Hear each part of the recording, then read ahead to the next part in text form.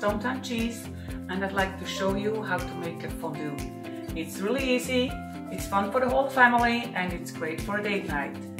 All we need is the fondue pan, dry white wine, our grated cheese. Here we have the Grand Trunk, Wildwood and Homecoming, cornstarch, lemon juice, the garlic, the whiskey, and some nutmeg and pepper. We start with rubbing the fondue pan with the garlic. Then we cut the garlic in little pieces and put it in the pan.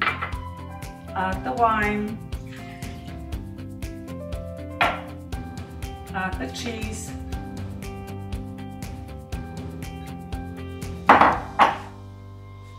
add the cornstarch, the lemon juice, pepper,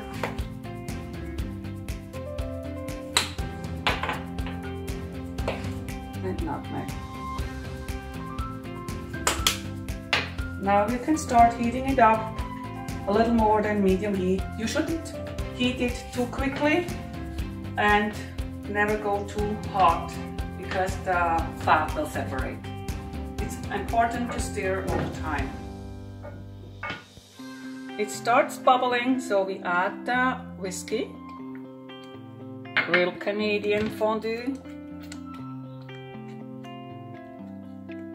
and it's ready to go. We have, of course, the bread. We like some apples, red beets, and pickles, but you can use whatever you like, and we always stir around